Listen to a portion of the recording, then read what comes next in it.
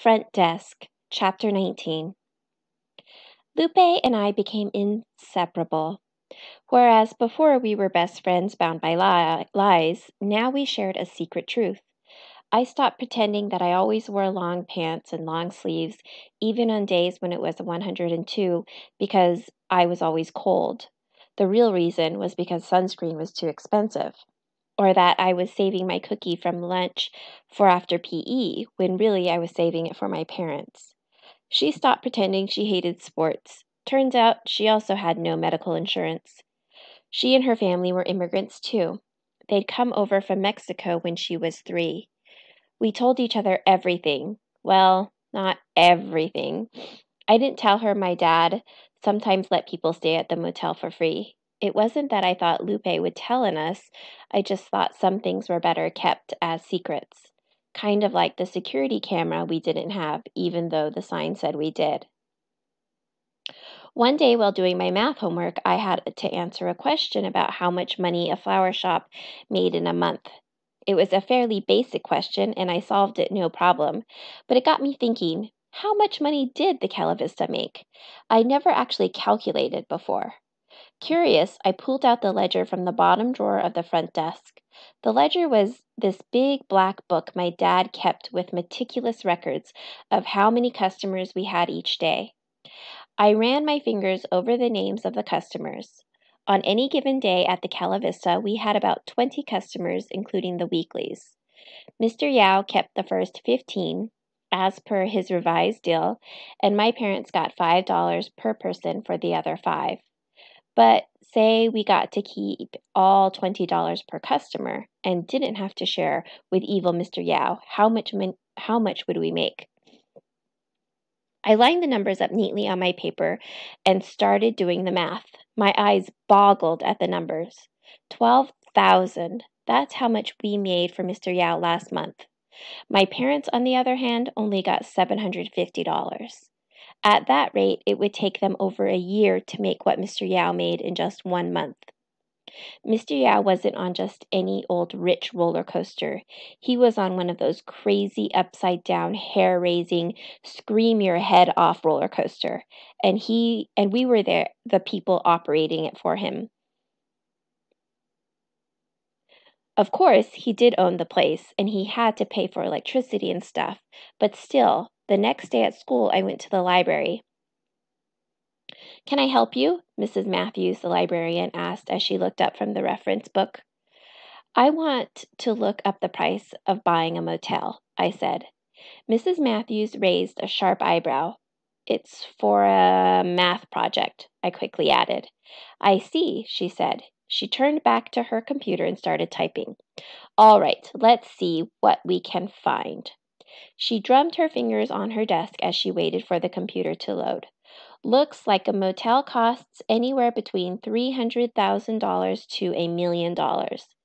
"Did you say $1 million?" Mrs. Matthews nodded. "Yes," Mrs. Matthews said.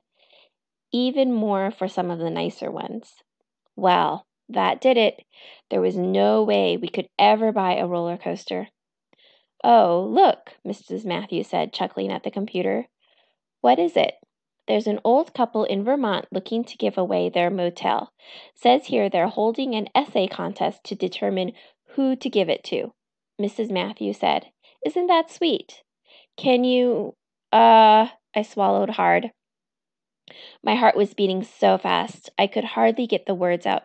"Can you print that out for me?" Over and over again I read the words. A couple in Vermont wanted to give their motel away. They'd been running it for years, and now they were both in their 70s.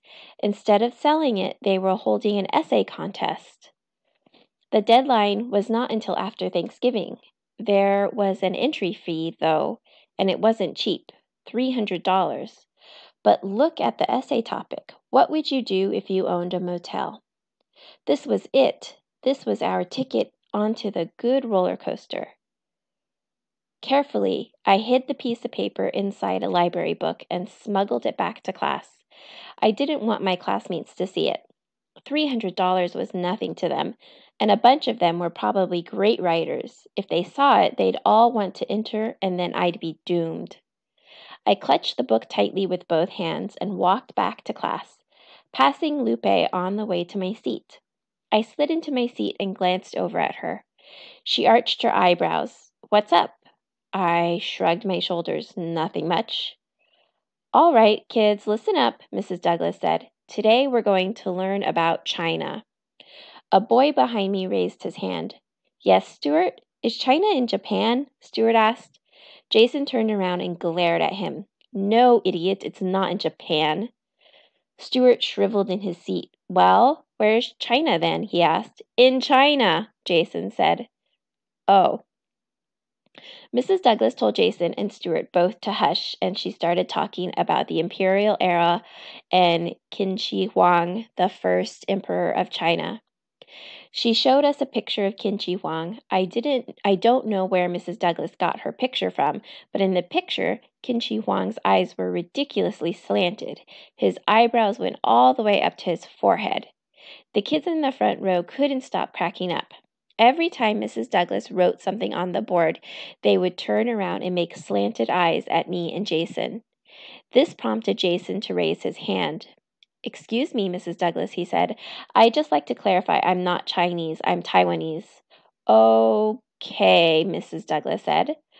Stuart raised his hand again. "Is that in Japan?" he asked. "No, you moron," Jason yelled. "That's not in Japan either."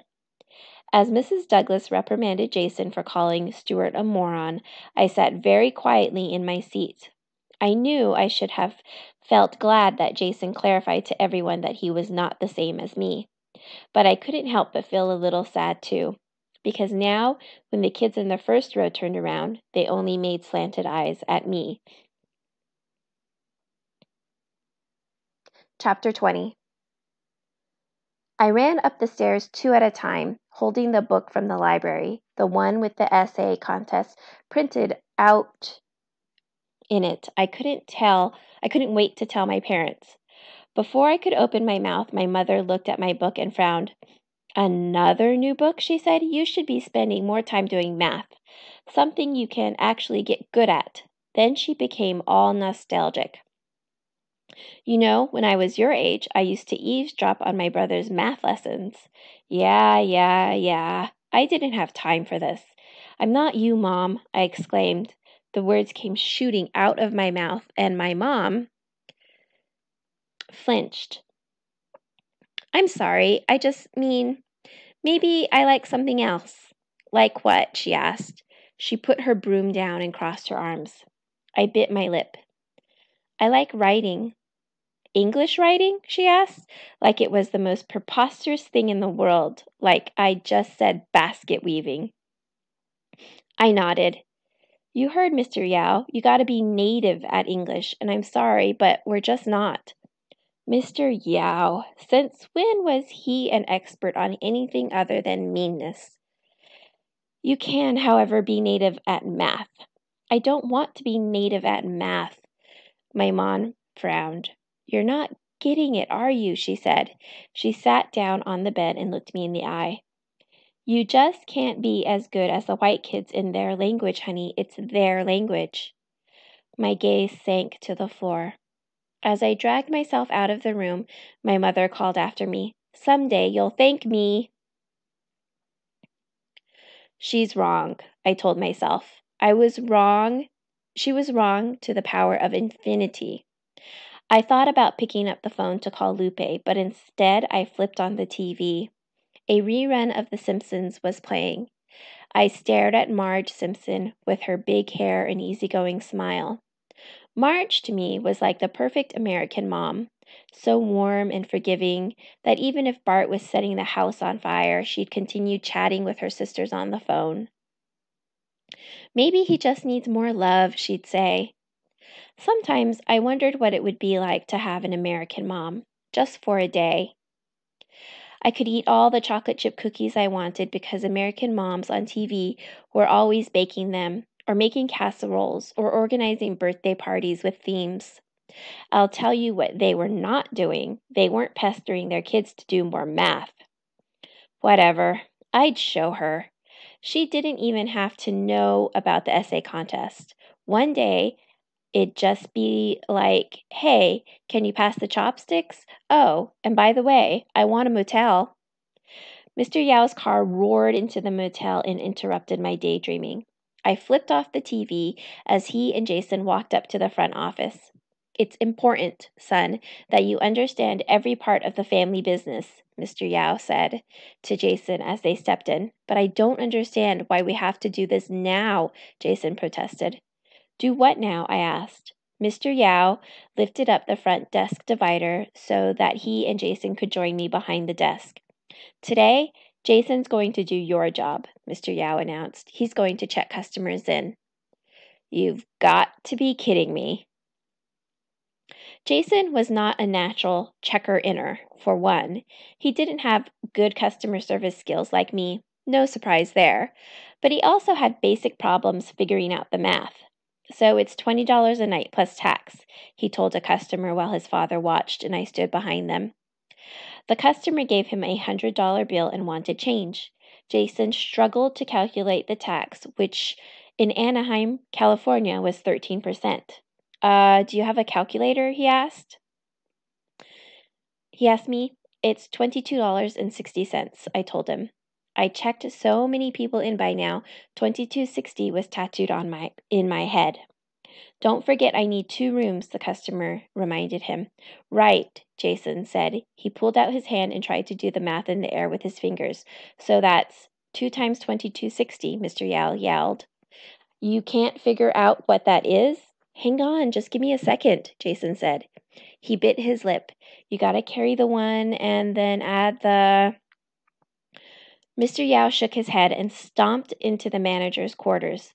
After Jason finally figured out the math and gave the customer his keys, he went to find his father. He was in the kitchen. I did it! I checked in my first customer, Jason told his dad proudly. His father didn't say anything. Well, how'd I do? Jason asked.